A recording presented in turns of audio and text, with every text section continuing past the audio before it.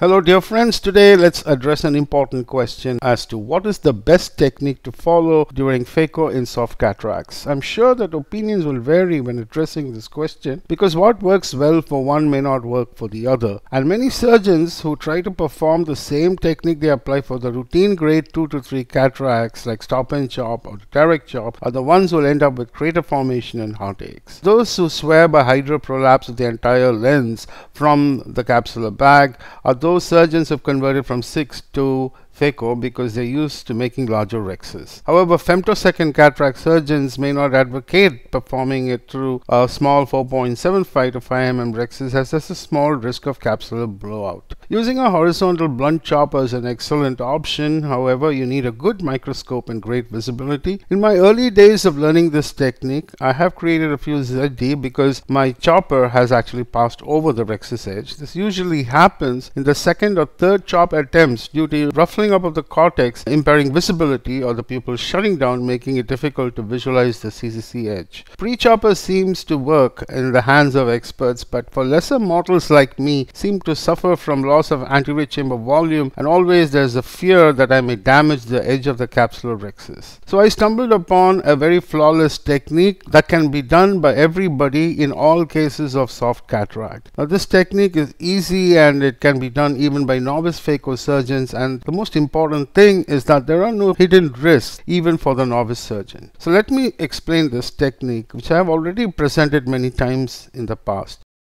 First, we need to perform the capsular rexes. We do not have to make the capsular rexes large like if you have to hydroprolapse the nucleus, but the capsular rex's size may be kept to about 5 to 5.25 millimeters, which is the ideal size of rexes that one would advocate in phacoemulsification and the use of premium intraocular lenses in order to get a good overlap of the rexes over the optic edge. The first thing is hydrodelineation. You need to do hydrodelineation because this will immediately delineate the soft endonucleus core. Now remember, hydrodelineation will definitely be possible in all cases of soft cataract. If you're really doing a soft cataract, it will be possible. Then we have to follow it up with hydrodissection. The cortical cleavage hydrodissection is important to make the epinucleus move, and this will help to remove the epinucleus shell later on in the procedure. Now let us see the procedure itself, starting from the phacoemulsification with a very low power setting of only 20% and a vacuum which is pretty high of 300 millimeters of mercury. Now we need to decap the epinucleus first and also prevent conjunctival chemosis if it occurs.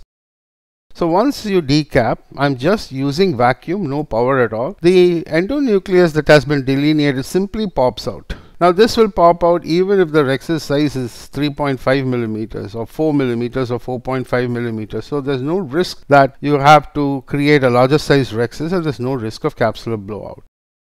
Now because you have done a good cortical cleavage hydrodissection, the epinucleus will easily be aspirated with vacuum itself. So this epinucleus will also rotate, which makes it easy to position it inferiorly for removal.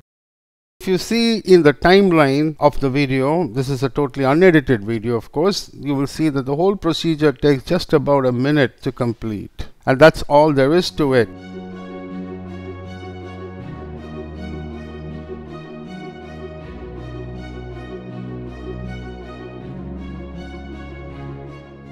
Let's see another case performing the same technique. The capsular rexes is performed. This is a soft cataract. Of course, I don't recommend this technique for cataracts that are harder than grade 1 nucleus sclerotic cataract because of risk of damage to the endothelium.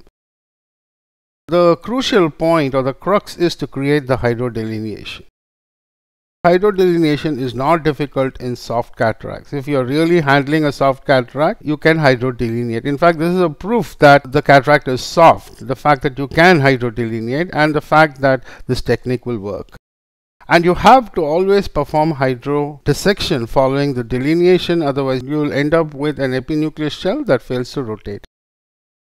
Let's see the entire procedure and see that it takes just about a minute to complete. You decap the epinucleus first. I'm working only with vacuum till this point. So once you use vacuum, the delineated soft nucleus core will simply jump out from within its surrounding epinucleus, and this can be removed using very short bursts of phaco, but mostly staying with high vacuum. So we need to use very low phaco power, either in the pulse mode or the multiburst mode, and then use a high vacuum of 300 to 350 millimeters of mercury. See how well the epinucleus rotates because of the cortical cleavage hydrodissection, and this can be simply removed with the help of vacuum.